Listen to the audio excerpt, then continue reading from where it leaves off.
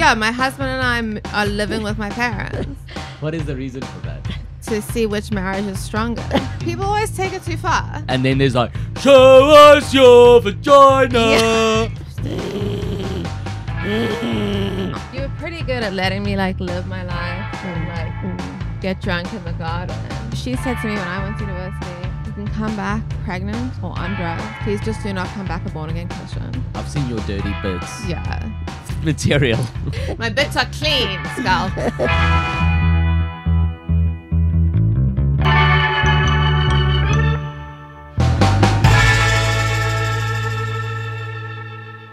Hello, Mensa. Schalk beside note here. Before I start this episode, just as per usual, thank you to our sponsors, Go Solo, which I'll talk about in a second, and House Wine. You'll notice, ladies and gentlemen, I don't have any house wine here today because in a previous episode, I was drinking house wine in the morning, and the brand said, Schalk, thank you very much. We appreciate it, but it looks bad for both. It looks bad for both of us. It looks like we're encouraging morning drinking, which they are definitely not, Mensa. I encourage it. Okay, so I just want to make a clear distinction between our wonderful sponsors who definitely don't encourage morning drinking and me. And then also, just out of respect for our guests who don't really drink, I didn't want to be the Satan of temptation this morning and present you with wine. So we're going to stick to coffee this morning, ladies and gentlemen. But that doesn't mean that I don't love you, House. Thank you very much. So today we have comedian and a friend of mine, Kate Pinchuck. Hello. Hello. And then Kate, your wonderful mom is here. Tanny. Tanny who? Sue Cooper. Tanny Sue. Sue Cooper. Why do you have a different surname? Because I was raised by a strong, independent woman. Is that your maiden name? Yeah. It Pinchuck. is. Okay. It is. So Cooper's, Pinchuck's my dad's name. And Oh, Pinchuck is your dad, yes. you had what? It was because you already had your practice set I up. had already qualified as a psychologist as Sue Cooper. Yeah. So I just kept that name. Well, my wife is also keeping her surname after the marriage. I'm assuming you are as well. Yeah. Are you doing it just because some performers change it legally, or a lot of them do the barrel? Oh my gosh. What is the other surname? Haynes. So Pinchuck Haynes could work. Pinchuck Haynes. Yeah, Pinchuck Haynes. Quite cool. But Sounds famous. it does, right? But my concern Kate is Pinchuck always Haynes. like my concern is if you double barrel and then you have children who double barrel, then it's like disastrous. No. There's someone's going to choose at some point. And then if they get married, then they have to double barrel the double barrel. Exactly. And then Kate there's Pinchuck Haynes Versace. which doesn't have as good a ring to it as Pinchuck Haynes. But are you changing it legally to No. Haynes, but you're keeping Pinchuck for the stage? No, I'm keeping it Pinchuck. Even though I know I got my surname from a man, I still feel like, why would I change my name historically? Because it's like this man owns me now. So I'm like, well, because Mr. and Mrs. Tyler Haynes, that's like, Yeah. I'm not this man's property. So it feels like a bit gross to me. I don't know. Yeah, I mean, Mika, my wife, is the only daughter. She is three half sisters, but she's the only daughter from her mom and dad's marriage. And I get it that because if she changes the surname, her dad has absolutely the McKechnie surname completely Exactly. dies. And for me, that's like quite sad, and I don't want to be responsible for that. But that's not. That sounds like this noble reason, but that's not the reason Mika's not changing it. Her exact words were like, "Just Mika Poseidon doesn't sound nice." She's very Right. aesthetic, and I was like, I mean, I don't think it sounds cock. And she's like, let's just listen, Mika Poseidon, and then but I'm like, but you're saying it cock, so Yeah. it sound. Mika Poseidon, Mika McKechnie. I'm like, well, okay, if you're going to say it, eventually I was just like, Mika McKechnie. Well, people are going to call her Mika Poseidon anyway. That's Yeah, what people say happens. Mrs. Poseidon. But then I went for a jog the other day with my friend, and we were talking about it, and he's like, how do you feel about it, that she's not taking your surname? And it's like, I was a bit sad about it. I guess just like, I do like tradition. I really like tradition. Like, it was very sad for me, actually, in a way, when I came to UCT, that our res didn't do anything to us. I wanted that because my dad had that because when he was at when it was still Rao, UJ, and you always hear these stories of like, yo, there was one night they woke us up in the middle of the night and they tarred and feathered us and they beat us with tackies. And on the one side, I would have been very scared of that kind of stuff. But on the other side, it really builds a camaraderie in the res because you all go through this like tough couple of months. Boys' res thing to say. The boys' reses at Rhodes all did stuff like that. Yeah. Like they'd wake them up in the middle of the night, make them down like they would do bomb squad, which would make them down like a giant thing of crackling and then like run down the road. Yeah. Until they all passed out. Like it was insane. And we got woken up in the morning by guys in towels. Like just only wearing towels, singing like disgusting songs to us. And then we had to make them coffee. And I got in trouble because I was like, here's the coffee. And someone was like, you need to make it for him. And I was like, I don't think I do because he just came and sang a disgusting song to me with a towel around his waist. He can make his own coffee. It was so gross. I know that's the thing with these things, and that's why the universities one by one had to cancel them. It's because there's like fun and games, and then people always take it too far. And then there's like, show us your vagina. Yes. And then it's like, it was so fun until why did you like go there? And they're also why like, did you have to? The talk we had before is like, girls, it's dangerous for you, so please protect yourself and be vigilant at all time. Okay, the boys are going to sing to you now. And they're like, tits, tits, tits. And we're like, wait, I'm getting mixed messages here. This is a little bit... I can see his boner through the towel. Please. Like, I don't feel protected. I know, that's the unfortunate thing. It's like humans... Well, I'm doing a show at the moment where I'm a dog. How did you come to that? So I just like looked at Otis one day and I was like, because I mean, you would know as a comedian, like your whole mind gets absorbed by like material. I need material. And you keep looking at all aspects of your life. Like, what can I turn into material? And then I looked at Otis one day and I was like, if he did stand up, he's got so much material that he can talk about that I can never talk about because just like having his balls removed is like a thing he can do 5 minutes on. Like, I don't have balls and like, it wasn't even my choice. My dad just decided, okay, you're not going to have balls. And then went to the vet and then I just woke up with no balls.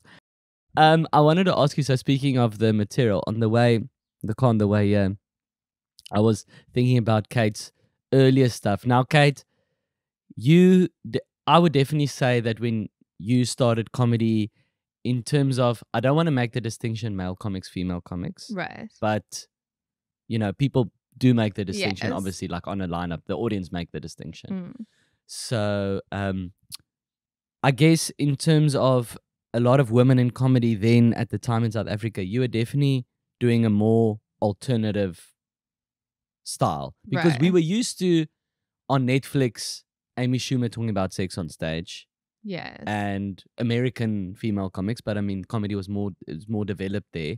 But it wasn't really a thing that I can remember in South Africa. It was almost still like that old school thing of, men can talk about sex on stage and it's funny, but when a woman does it, it's just like dirty and crass. 100%. And I wanted to ask you, Sue, like those earlier gigs, how did you feel about that? Was it like a bit cringe for you, or was it hectic to you as a mother?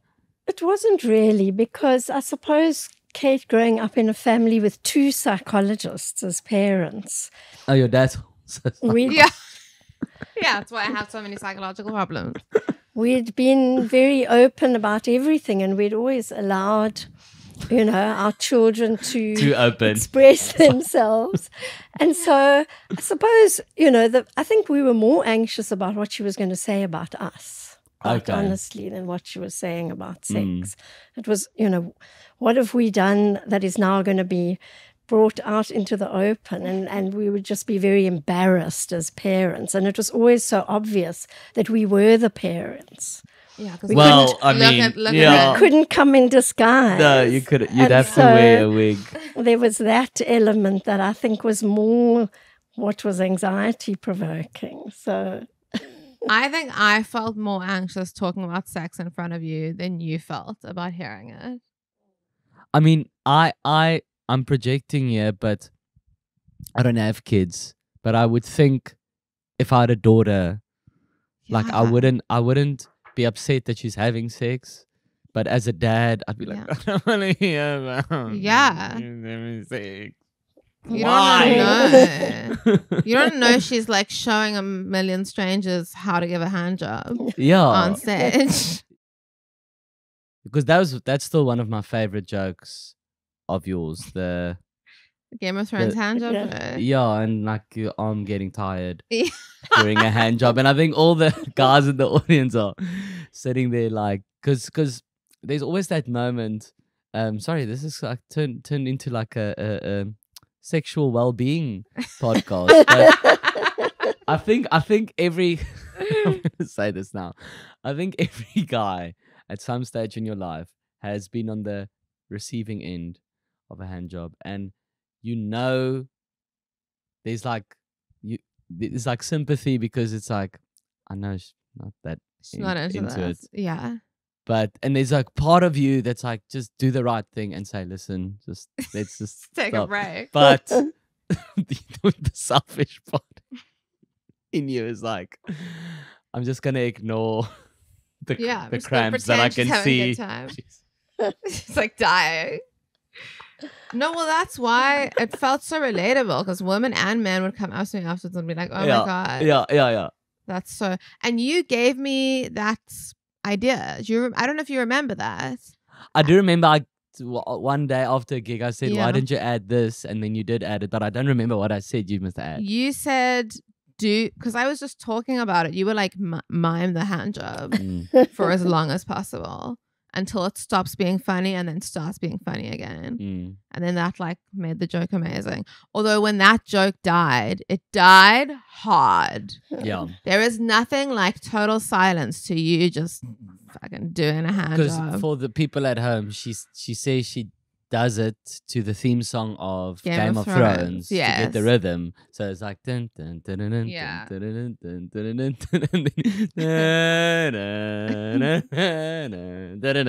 dun dun.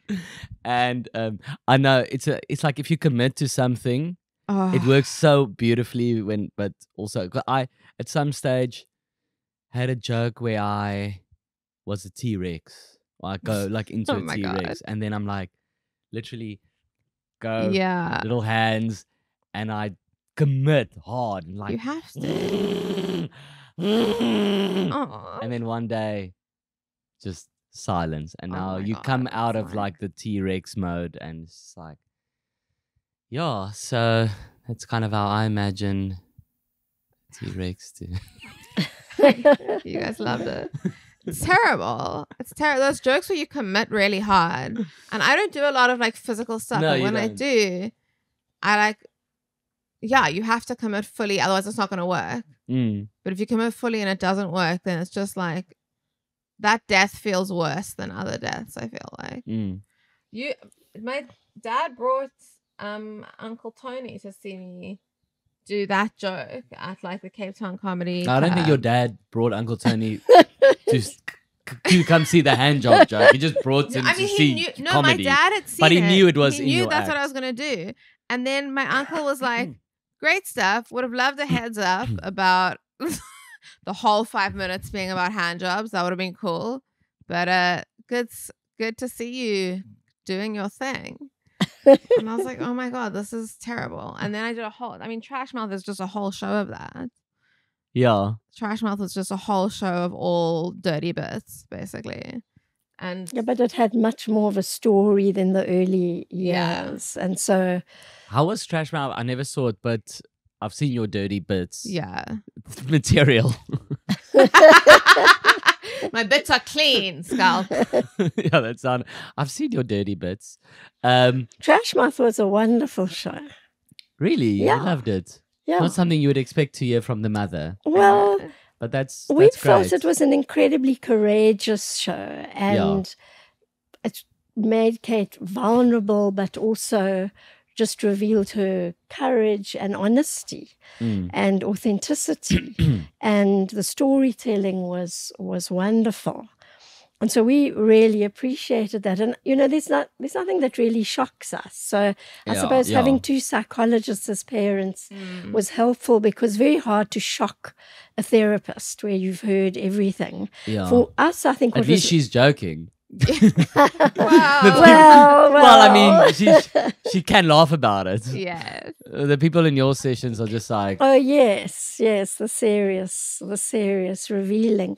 I think what was difficult in the very early years, was we would be anxious about whether people would find this funny or not.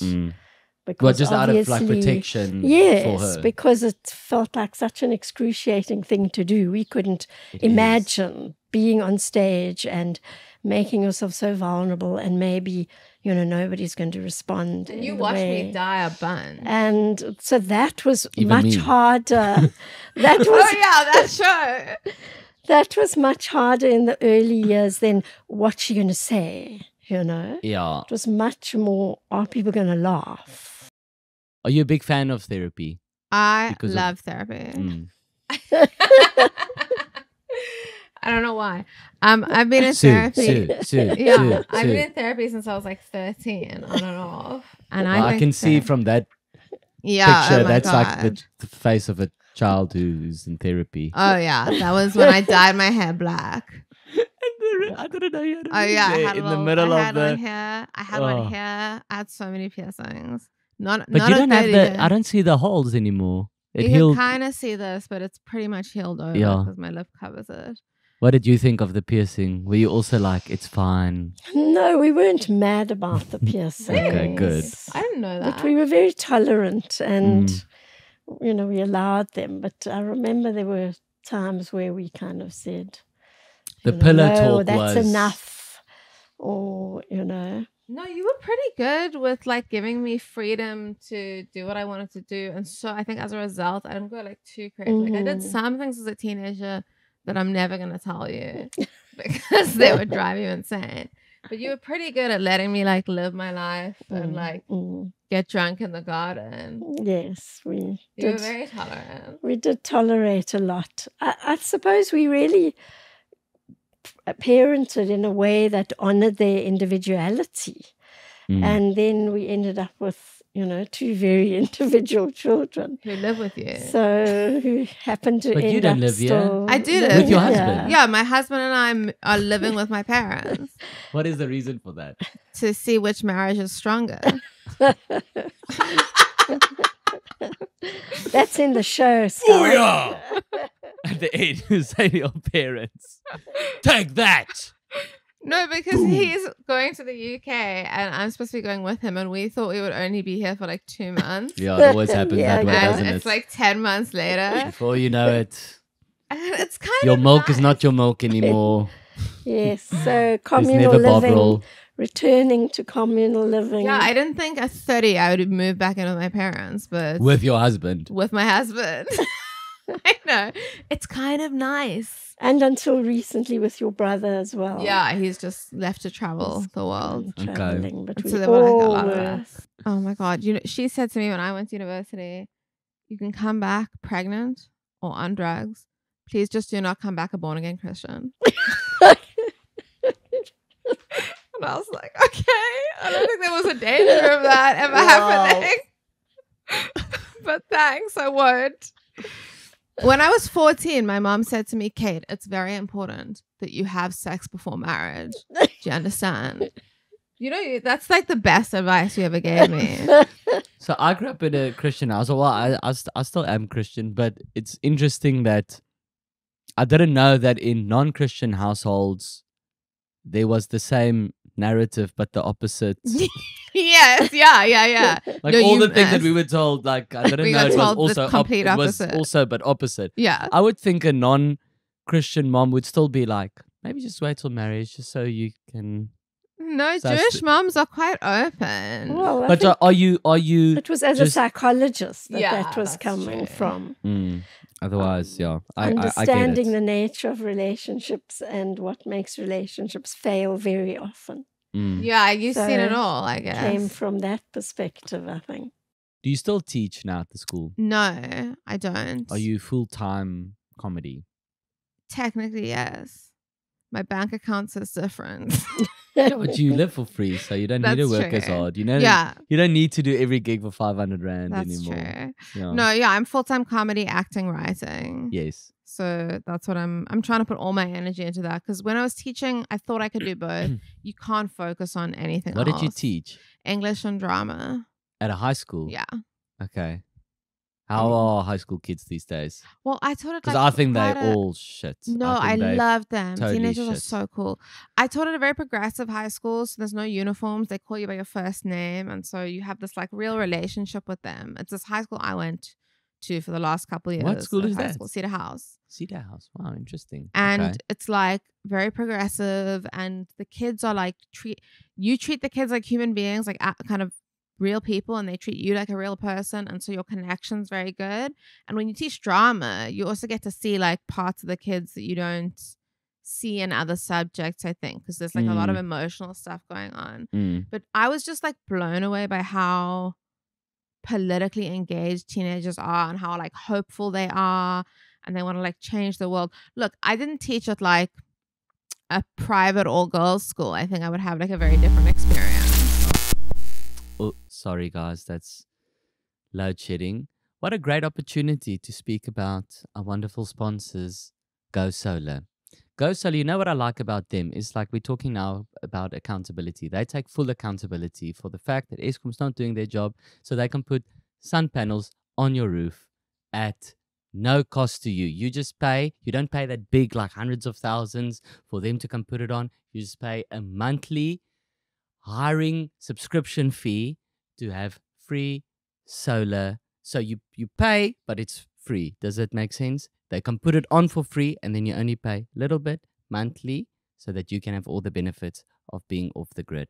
Thank you, Go Solar, for not conforming to all this, because basically a company of like Go Solar would not exist if they go, yeah, but how would Eskom feel if we just went and put sun panels on everyone's roof? That wouldn't make them feel very nice, because it would make them feel even more. If they see sun panels everywhere, solar panels everywhere, then they would feel like, oh, okay, we're not doing our job because, you know, everyone's getting solar. No, they're like, screw Eskom, screw their feelings. We're going to put solar fucking everywhere. So Go Solar. They are awesome.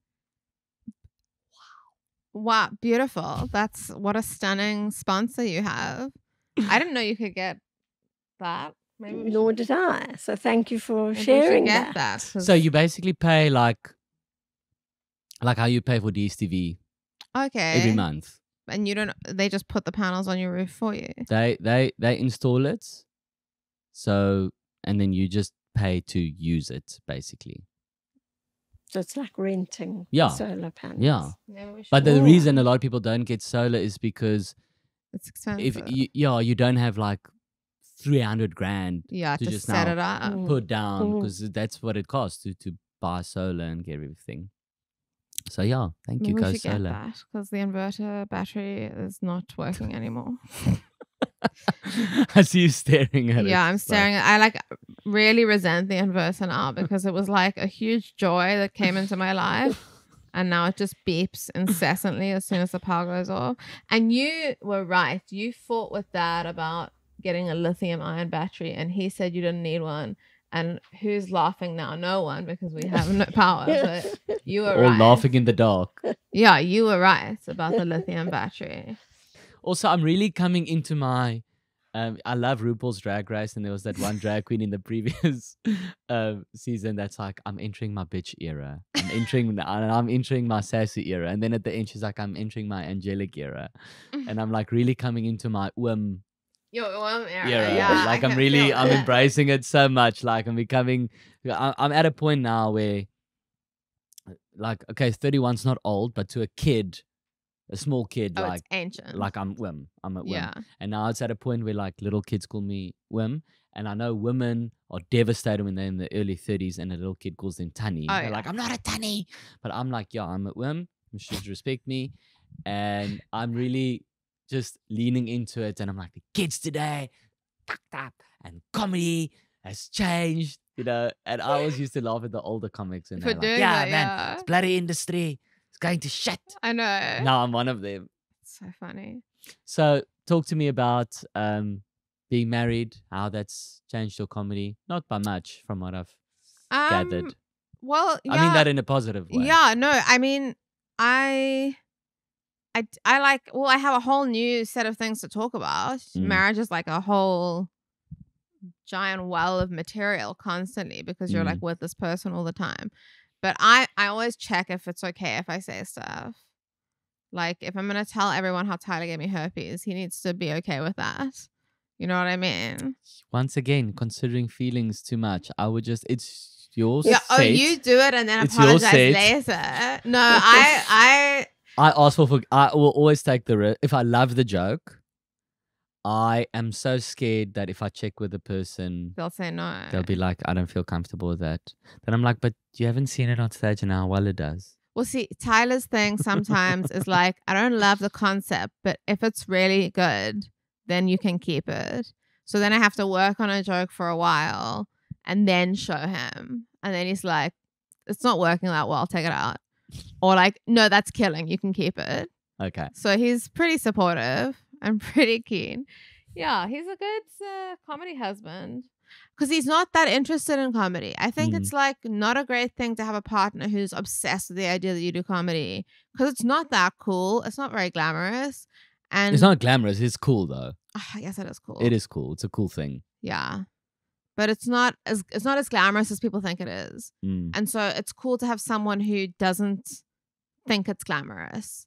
And is like very realistic about what it is and supportive and like in the beginning he would just watch and whatever, and now he like gives me extensive notes. Mika as well. She gives me notes, but I asked for it. But it's because that person in your life, they don't need to massage your ego. Yes. Because they're already with you. They don't want to impress you, but you know, they already love you. So they're just like, and it's almost because they love you that they're like, I'm not going to just say what you want to hear. I'm going to say things to make you better. Yes. But that thing is sometimes to say like that joke's not on the standard of your other jokes. Which is hard to hear. But I'm like, this person does know me the best. So I know, and the mistake we often make, and I do it because I'm so like, I seek the approval of the audience so much that it's not just always on stage that I'm seeking it, but afterwards if people come to take a picture and they don't say great show. Sometimes this would be like, can I take a picture? Yes. But I want them to say great show, can I take a picture? Right. And then they'll just take a picture and they'll be like, thank you so much, bye. Oh my God. And then I'll be like, so I still need to go back to therapy because it's like that thing, like don't ask. It is implied. But then you have to. But then you're like, did you enjoy the show? But it's never enough. That's the problem. Is you think it will be enough, but it's never then enough. Sometimes they go, yeah, no, it was great. But I'm like, you needed to do a cartwheel when you said it. You needed to really come show to me how great it was. Yes. No, Last night after the show, this guy came to me. It was so weird. He's like, how do you feel it went? stranger. Yeah, and I was like, I thought it went great. I really enjoyed the show. The response was great. So yeah, I feel it went great. And I was like, I don't know what game he's trying to play, but I'm not going to feed into it. I'm not going to be like, I was just like, no, I felt it went great. But because I did. I felt good when I came off stage. And I was like, so what did you think? And he goes, I thought it was okay. I thought it was actually really good. I thought it was brilliant. What? It was art. I was like, wow, you really went that's through the just whole... going... It started from like, okay, and then he thought a bit about more. No, it was really good. It was brilliant, actually. It was art. Oh my God. I was like, okay, cool. But so, yeah, no, that's great that it's... With comedy, the pool of people that's eligible for you becomes 10% of what I think other jobs, I don't want to call it normal jobs, but that other jobs, they can almost just like be with anyone. Some people. Yes. Like a teacher, it's like, you know, who's going to be, but with comedy, it really takes a special kind of person to understand what we Yeah, do. Firstly, you can't be with someone that's like you're never home. Yes. If you're Not- with someone who Yes. likes to be their alone time, Yeah, like Tyler exactly. is so happy when he can watch a World War II documentary while I'm out at night. Mm. And that's good because you need to be okay with being Yeah, you can't have separate. someone who's sitting at home like, where are you? Yeah. Because last night I ended the show, and then what people don't understand is that the adrenaline often Yeah, keeps you up. it keeps you up, and then I was done by 10, and then I said to the stage manager, who's also a friend of mine, Laura, like, just, I really feel like a beer. She's like, I'll come with you. Shame because she could see I was like, please don't send me home now. I don't want to go sit at home. I really just want to still like be out. Yeah. And then we just went to Hussar Grill in Rondebosch, which was basically they were packing up, and we're like, can we please sit? And while they were cleaning, we sat and had a beer or Yeah. two. And I only got home at 12. But now if I had a person that's like, your show ended, you were done by 10. That's a huge problem. Now 12. And where were you? I was There's like having a gotta beer with be- Laura. With Laura? Yeah. Interesting. It's got to be a lot of trust. Love of trust. And the thing is, like, someone like me and you could go on tour together. Right. And now we, two people of the opposite sex, and you've got a husband, I've got a wife. Yeah. But we are spending late nights together. Yes. And we will do a show and we stay up late after the show. Also, like, maybe there's drinks flowing. Yeah. But we like sitting and dissecting comedy and talking about like, like that joke. Oh, if you just like change that word, and we're like so passionate about it, but our partners wouldn't be the ones we have, wouldn't be sitting at home being like, what are they doing? But if you can't be with someone who's like sitting at home thinking like we're just staring deep into each other's eyes backstage. You know, so you can't be with someone jealous. You need to be with someone who, well, also if you're a woman comic, most of your colleagues are men. So if you're going to date a man, he has to be really secure that like you have quite close friendships with a lot of men and you're spending all your time with men. And at comics bars. are specifically, we tight. Yes. So your male comic friends as a female comic are going to hug you and embrace you, and it's not just like, it's not like a workplace environment like in an office where it's like, hello, Kate. Yeah, You look- exactly. You look lovely today. You know, it's like hi and like kiss on the cheek, and we haven't seen each other in so long, and how are you doing? And then if you kill, it's like, yeah. You know, and it's like very, we have those relationships. It's like a real camaraderie. And so like you can't be threatened by that. And also, you go on tour, you like sleep overnight with like some dudes somewhere, and your partner has to be really cool with that. Yeah. And understand that. It does take, like, there are, I think, only like 10% of people that would be okay with that. And then also, the last thing is that you speaking about your personal life on stage, and you can't have a partner that like is gonna veto every. Like there's some things I understand, and Mika's also told me before, certain things where she's like, I'm just gonna ask for this one, like please don't. And then I'm like, it's not like an amazing joke anyway. But or I've had a joke before about our sex life that she was just like, do it, but just my parents are coming tonight. Just don't do it tonight. Okay, yeah. Just not tonight. But but I mean, you can't have someone that's like wants your life to be completely private, because it's like not, because I'm talking to the public all the time. You also about my personal life, and that includes you. Yeah, you also can't have someone who wants to be in the spotlight all the time. Yeah. Someone who's cool with not being that person. That is ideal. Yeah. Is, I think, good. And who's not like afraid of it, but who's just like not desperate to like go to all the things. Not competing with you. Yes. Exactly. So, and quite psychologically mature in a way, because of what you're saying, that, you know, there's material being exposed, and you on a trajectory with your career in such a public way, that if there's someone who's competing with that, it would be impossible. Yeah, because you need their support as not well. support It's you. a hard job. Yeah. What's your favorite part about Kate's work as a comedian? That's an interesting question. I think that she's really doing what she loves and I think is really good at. And that is amazing because we always wanted her to be able to fulfill her dreams. And so I think the fact that she's able to use so many elements of who she is in one situation, it gives us great joy, and I think we're very proud of her. We enjoy seeing her being so funny. You know, we also find her very funny.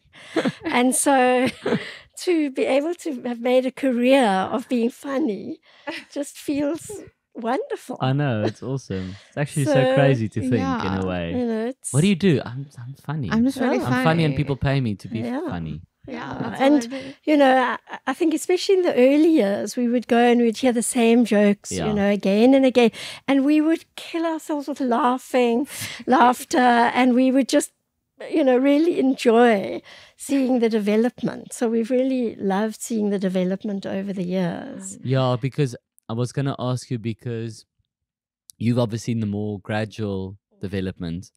I was in Cape Town, got to know Kate. Then I left for Joburg, so then I would only come back with huge chunks missing where I'm not seeing the gradual development. And I remember just this one gig, I don't even remember where it was, like a club gig. And I felt like the last time I saw Kate, she was like a junior comic. You know, she was like one of the newbies on the lineup. And then suddenly, it's like been away for a while, and I came back. And then Kate arrived, and then all the new comics were like, "Oh, Kate Pinchuck." And then I was like, "That's so cool." It was like you just suddenly. It wasn't overnight. It felt like overnight to me, but you guys saw the more gradual thing. But very hard as well. Yes, but to me it just seemed like overnight. Kate just went from like the newbie to like she's now like the established comic on the lineup, and actually. The younger comics, when she went on stage, I could see everyone was like, "Yo, I want to see Kate's set. You know, what's she gonna talk about?" And I think you were trying some new material, and they were like, "Oh, yeah, that's really cool how she, you know, like talking about marriage and It's such a weird feeling because you're new for so long and you think of yourself as like on the bottom for so long. It does feel like suddenly the power dynamic has shifted. Yeah. And I'm like, when I go on stage, sometimes I see new comics come in to watch me, and I'm like, what is happening? So your sense of self doesn't always catch up with, you know, where your career is. It takes a while to like get okay with that.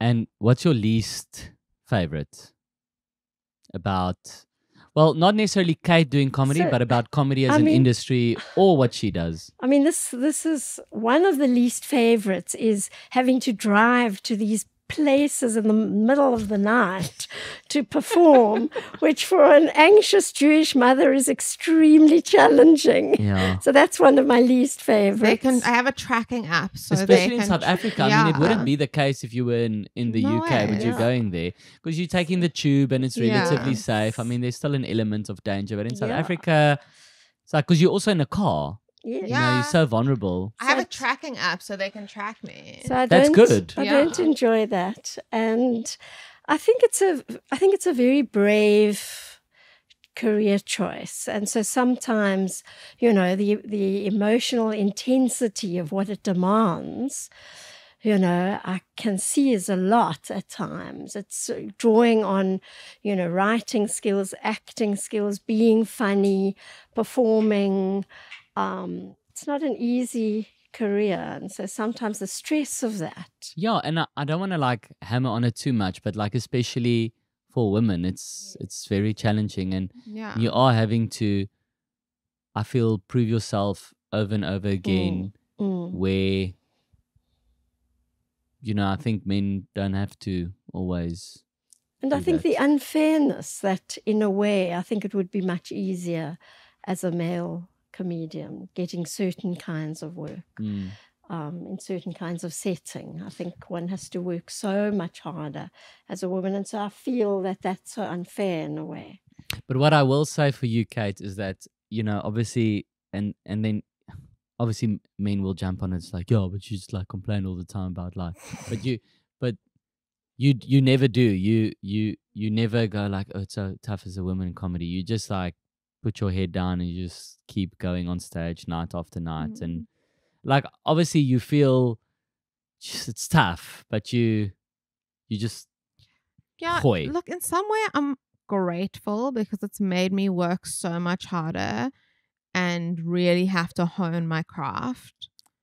Yeah. And so in some way, I also wanted to say earlier, but I didn't know how to phrase it. It's not a good thing, but through negative things in your life, you can always try and find like, so it's still a negative thing, the unfairness of it. But I think if you use that negative, you've just used it well. Yeah, you know? So it will be easy to just sit and be like, it's unfair, the discrimination, like generally people don't think women are as funny as men. It's wrong with society. Yeah. But if you use it to be like, every time you go on stage, screw you guys, I'm going to prove you wrong. Yeah, it's very motivating. Yeah. To be like, I know what you're thinking when you see me, and I'm going to show you that you're wrong. And I've seen you do that on stage. I've literally seen you go on, and I can see and feel the audience like being apprehensive, and those first two punchlines kind of like, and then the third one like, what was that? Oh, what is this involuntary response that just came out of me? And then by the end, like by the time you say, thank you very much, my name's Kate, like and it's like really like you just watched like a battle going on. It was like them fighting you fighting them, and then like you end up being victorious. And it's also just such a win at the end, not just for you, but just for comedy. And you were just like, I saw what you were thinking, and I took that, threw it out the window, and and times that we've gigged together, people afterwards, they remember that, and they're like, oh, Schalk. And I've had messages in my DMs like, hey Schalk, I just forgot her name, but what was her surname, that girl that was performing on the gig, because I just want to follow her, because I just want to see. And can you see it in when you do solo shows? Surely you can see like an increase in ticket sales as it progresses. Because that's a good way always of measuring your success, is definitely more people come to the shows. Yeah, especially after the latest season of Tally came out, that really helped. Doing TV stuff really helps. Yeah. Because then more people are seeing you, and then they want to come see you live. And I've also I've gotten someone to do my social media marketing, which has made a huge difference. And then it's so great to have, when you do a solo show, I feel like then everyone is really convinced. Then they're with you. If someone has sat through an hour of you doing comedy and they loved it, then they're like with you for life, which is such a nice feeling. Yeah. It's amazing. It's exactly. like, getting to do an hour is just like a dream. So nice. And what's so lucky is when you start getting people that come to the show, and then once you've been doing it for like 5 years, 10 years, whatever, and you start recognizing faces. Right. Because the same people are coming back and back and back. It's crazy. And people referencing jokes from you like, but that was 2 shows ago. Yeah. And then they're like, we were there. And we came to the one after that, and now we're here again. When's your next one? Next year, June at the backside. Cool, we'll be there as well. Oh my gosh. It's like, it's crazy. What? I know. Because I've always hated the word fan. Yes. Like I've got fans. I never say in my life like thank you to my fans or my fans. But then sometimes you meet someone, you're like, after that thing, it's like that dude's like a proper fan. It's really weird. It's so I find cool. it really weird. I will never get used to someone being a fan. Like really, I mean, just the concept of like, I'm a fan of you. Well, Dave and I were That's fans of you years ago. Yes, they We were. came to many of your shows and loved that in Kate's Yes. very earliest years. So we Yo, definitely were established fans. thank you. You were. They love all the stuff you do. And Stop. now you are a fan of Kate. We are fans of Kate. Thank you. We are. Yeah, I had this weird experience. I mean, to sit as a mother, to sit through Trash Mouth and be like, that was really I know, great. and it's so filthy. I That mean, was that show great. is filthy. I did Trash Mouth in Joburg, and I got off stage, and there's nowhere to go at the Bioscope, so I was standing outside because I get really shy, and I know I must go outside and talk to people, but I get really shy about it, so I often hide. But I was in the front because there was like nowhere to go, and these people came up to me, these like young people in their 20s, and they were like, "Oh my God, we can't believe it's you. It's so good. You walked past me earlier." And I was like, "Oh, she smells so good." And I was like, "Oh, I'm wearing knockoff Narciso Rodriguez." And she was like, "That is so cool." And I was like, "Oh my God." Especially when you... Oh, it's okay. We'll stop. That will never happen with Go Solar, just saying. There's no beeping. No beeping in your life. I don't know if I'll ever get to a level where I'm like, yeah, whatever. For me, it's always such a big thing, such a big deal that someone's kind of like, I know. I also like often think of you when that happens to me, because I like remember how you go around to everyone after shows and engage with everyone and give them your time, because they're the reason you get to do what you do. And so I try to like emulate that as well. yeah. And like really engage with people who came to the show. Shame. Thank you, Sue, Thank you for so your wonderful much. psychological insight into the Thanks, world Mom. of comedy, women in comedy, and feelings. It is something that I will hold near and dear for the rest of my life. Kate, thank you. Thanks, It was such a pleasure to talk to you. I would normally talk to the mom a bit more, but this is the thing with comics, is once we start engaging, it's just like, because we go through the same stuff. Yes. So when comics are together, we just like, someone who gets what we go through. Yeah. Well, I think it's an amazingly courageous, wonderful gift that you both have and share. Thank you. Bringing some lightness into the world is so needed. So thank you for that. So and filth. Just bring also some filth into Yeah. the world. Thank you, guys. Thank you, Thanks, Thank you, Go Schalk. Solar. Thank you, House. We love you. Thank you for making this possible. Your Mom with Schalk is a Telltale Media production and hosted by me, Schalk Besaidnout.